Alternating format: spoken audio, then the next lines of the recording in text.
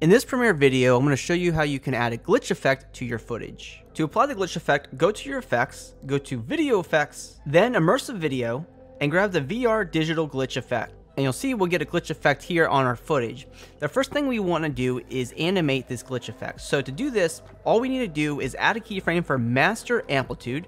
We'll bring that keyframe forward by a couple of frames, and then set the master amplitude down to 0.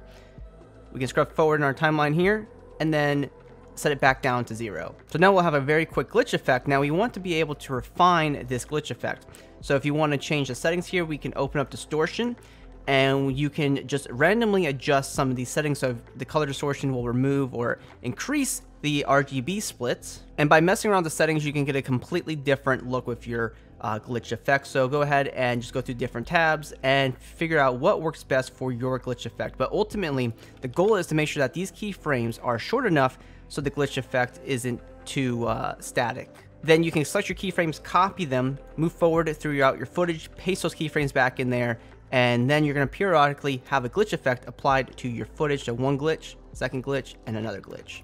If you're looking to save time and produce awesome work right here in After Effects and Premiere Pro, check out our links below to get access to our Motion Duck extension, which contains thousands of editable templates that are easy to update and ready to go for any commercial, client, and personal project within seconds.